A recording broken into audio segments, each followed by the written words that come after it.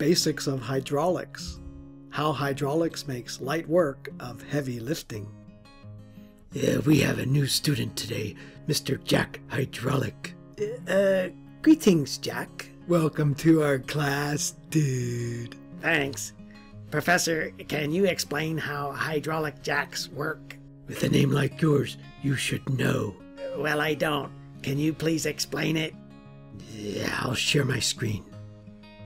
Hydraulics is the study of liquid flows in pipes and channels. A common application is hydraulic machinery, including hydraulic jacks, forklifts, tractors, and other construction equipment, braking systems, aircraft control systems, and power steering systems. In all these examples, pumps and pistons work together to provide a mechanical force advantage. Let's examine how these hydraulic systems work. We'll start with a simple hydraulic jack. Notice there's a small piston and a large piston. The yellow fluid is the hydraulic oil that fills the bottom. We can apply simple equations of hydrostatics.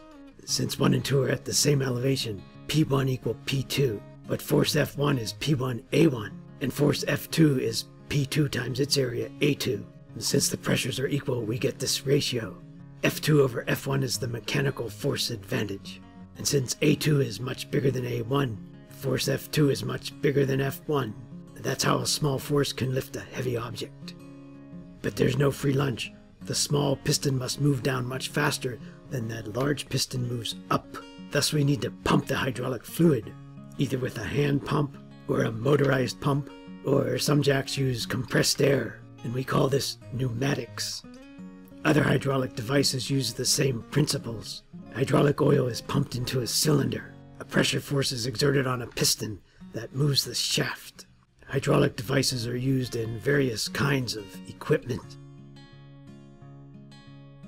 In summary, hydraulics is useful because of its mechanical force advantage. Hydraulic jacks can lift heavy objects with little effort. Hydraulic pistons can generate tremendous forces. The key is the simple expression, force equals pressure times area. When a liquid is used, we call it hydraulics. When compressed air is used, we call it pneumatics. Hydraulic machinery is a great example of applied fluid mechanics. Thanks, Professor. That was a very uplifting presentation. There's no room in my class for humor. Sorry, sir. Thank you for watching this video. Please subscribe to my YouTube channel for more videos. 1, 2, 3. That's all there is to it.